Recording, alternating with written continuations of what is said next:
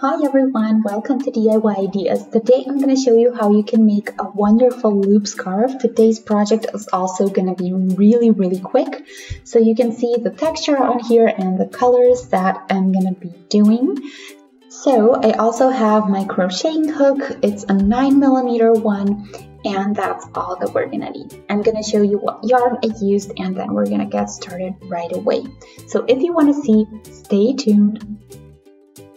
So you guys, here I have again Lion Brand yarns, landscapes, but different colors this time.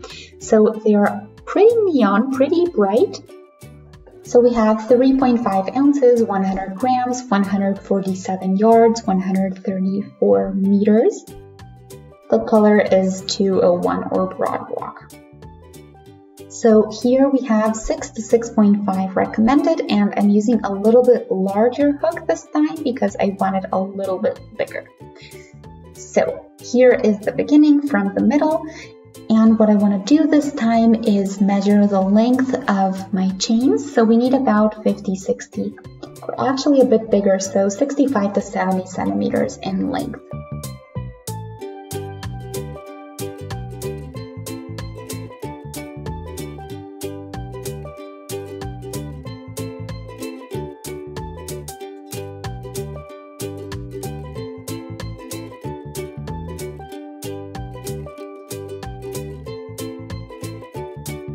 Okay, so now let's measure and see what our length is.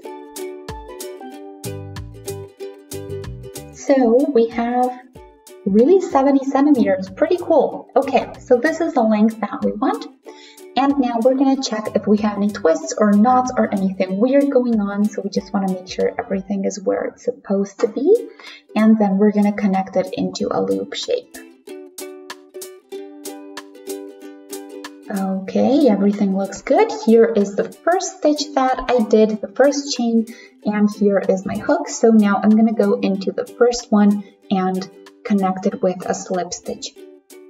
So again, I'm just going to go in here and I'm going to pull the thread as I go, and that's going to be a slip stitch. And that way we get a really nice single loop scarf, or at least the base of it. So let's get to the rest of it.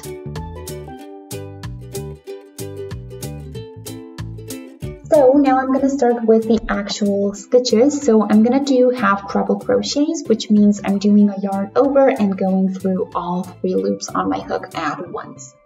And for each stitch that I see, for each chain on the base, I'm going to do 1 half treble crochet on top.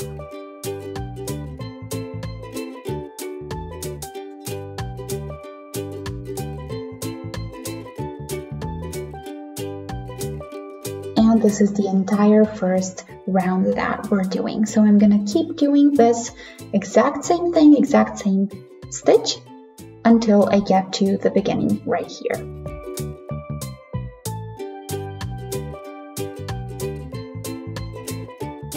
There we go. So I'm almost done now, and now I'm just going to go around these chains that I started with, and I'm going to do a slip stitch again. And now we have our first round done. So this time we're doing deeper stitches. That just basically means that we're going a little bit lower than what we usually do. So I'm going to do 2 chains for the height, and then I'm going to do half treble crochets again. So I'm not going to go right here where I started the round, but instead I'm going to go into the next 2 stitches on the bottom, and I'm again going to do a half treble crochet there. So it's really cool because you don't have to look for your spots very long. They are very obvious.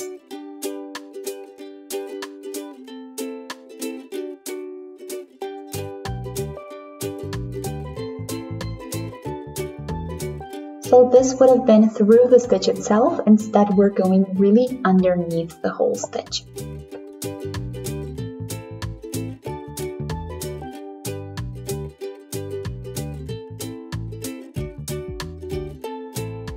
And in my opinion, it actually makes it a lot easier to work with this way.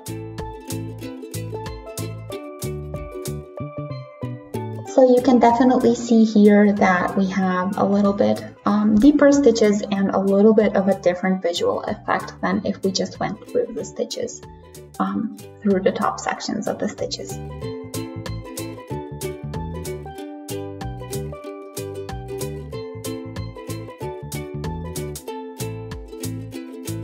Awesome color change.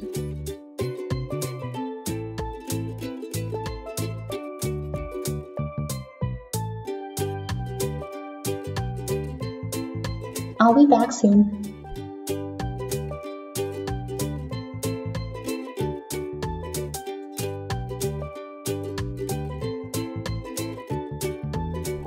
So I'm here after this entire round and I have a little bit of a color change again. I have some yellow incoming. And yeah, now we're going to keep doing the single or the half treble crochets, not single crochets. And we're just going to keep going like this. I have to end this with a slip stitch. Again, 2 chains for the height, and we're starting the next round again.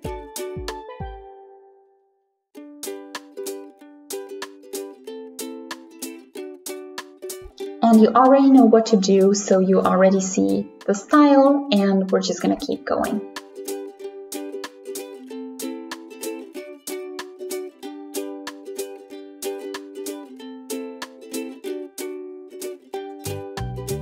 And I'm going to keep going like this until I do my entire ball of yarn, and then I'll show you what I have left or what it looks like at that point.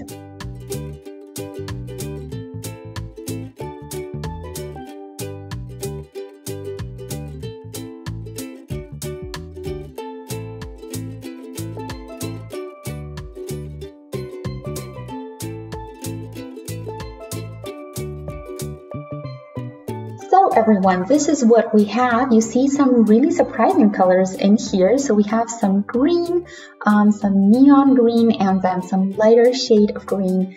And again, a lot of purple, a lot of pink throughout the entire scarf. So yeah, I hope you guys like the texture as well. And I'm gonna show you where I'm at. So this is where I am, and I'm going to shorten the thread. I don't need it anymore. I don't have enough for a full another round.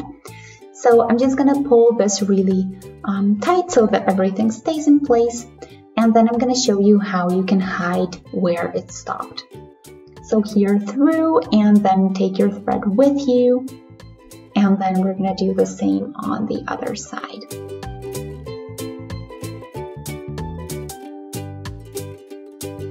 There we go, pull just a little bit, and then we have hidden where the round or spiral stops and begins. So now all that we have to do is weave this in, and apart from that, we're pretty much done. So I hope you guys like the way this looks. Let me know what you think of the colors. This is going to be really warm for the winter, so perfect. And yeah, I hope you guys enjoyed. Feel free to shoot a thumbs up and subscribe to the channel. If you want to click on the notification bell, you'll get notified every time I post something new. So thanks for watching. See you next time. Bye!